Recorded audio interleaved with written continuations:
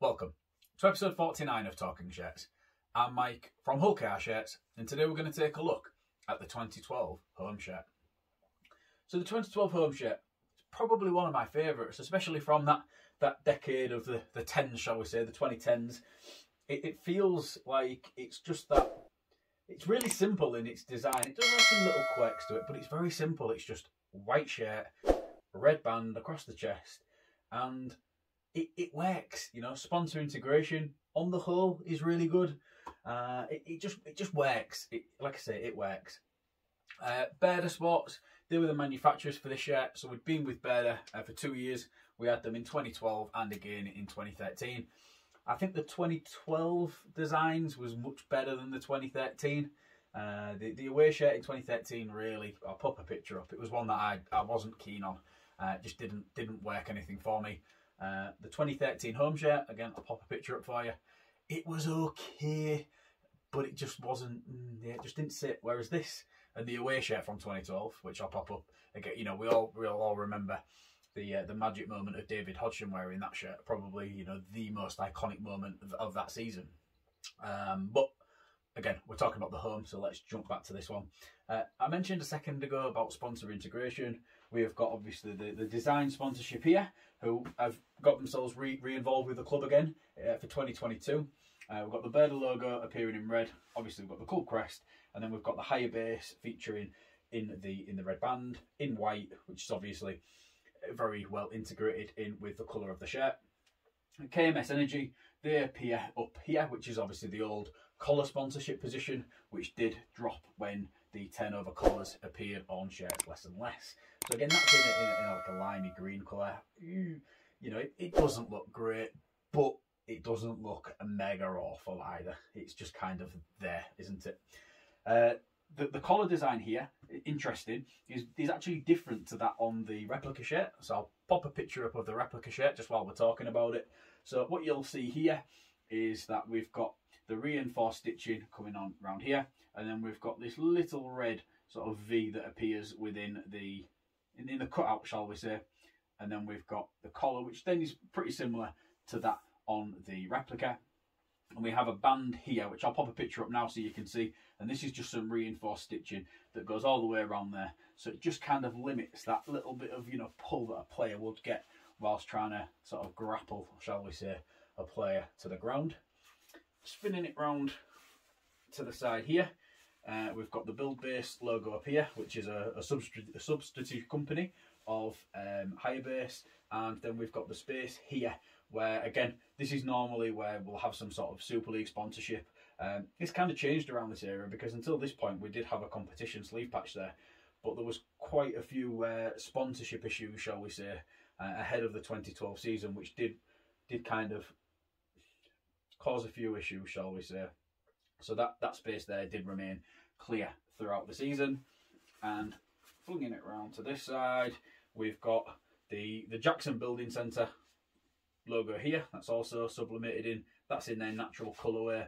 And then we've got this Heinz Big Soup patch. Yeah. Don't really know what to say about that. Looks like a tin of peas, doesn't it? Colourway of tin of peas, wedding of Big Soup. Yeah, okay. Flinging it round to the back. And as you can see here, this shirt was likely worn by, definitely issued to Scott Wheeldon for that 2012 season. Scott joined us from Hull FC. I think it was for the 2010 season, was it? Yeah, hard worker, always ran his blood to water, just played the game his way. Wheeldon represented quite a few different clubs. Obviously, he represented Hull FC, London, Castleford, Sheffield, Featherstone, just to name a few of his previous clubs there. But yeah, this one, as I've said, was from the 2012 season. So we've got Wheeldon and his squad number for that year, 22. There is a bit of cracking going on here to the number and the name. No, sorry, not the number. There's no cracking on the number, just the name. So yeah, a little bit of cracking in the O and the D here. I've popped a picture up there so you can just see it a little bit closer up. So that does carry some game detail, game damage, which it does make me feel like it probably has been worn, but I've just not been able to find any photo evidence shooting from the rear where I can line up the name with the sublimated entities on the back of the shirt. So it'll be one of those things where when I'm least looking for it, it'll pop up and I'll be able to hopefully match it to a known game. So on the back of the shirt, again, we spoke really about the sponsor integration on the front, mostly being good. On the back, all of the brands have got their logos in their natural colourways. It doesn't necessarily stand out as in it looks awful.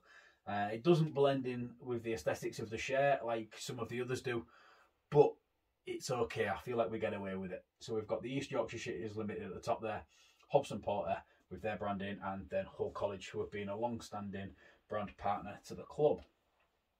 An interesting fact about this shirt is that the red band on the player spec shirts stops so that you can actually see the number visibly and you're not trying to get the black number over the red and the white of the band.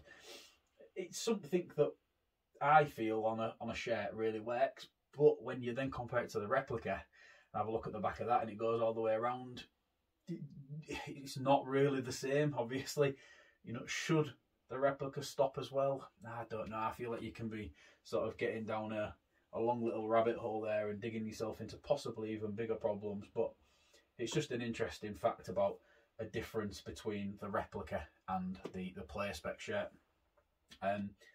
Yeah, just jumping back to Scott Wheeldon, I think it was ahead of the 2009 season that we signed him, not 2010. So yeah, sorry Scott, I've talked you out of a year there, bud. But yeah, he did make 77 appearances for Rovers, and in that time he scored 4 tries. 2012 was his last season with Rovers, so this could have potentially have been one of the last shirts that he wore during that 2012 season. So we'll bring it back around to the front.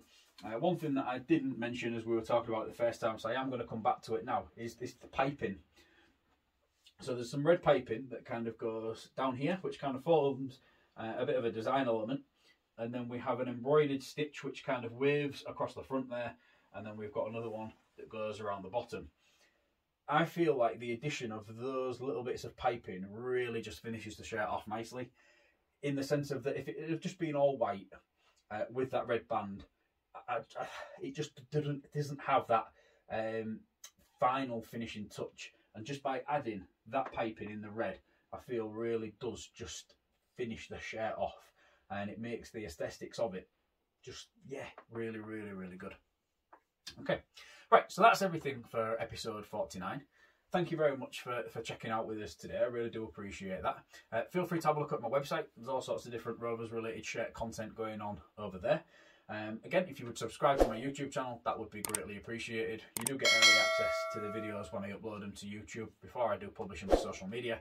And it's also good to sort of see some feedback and some recognition of what we're actually trying to do here. So yeah, if anybody's got any sort of feedback, whether it be positive, negative, as long as it's constructive, I don't care, because I feel like that's how we develop and how we make things better.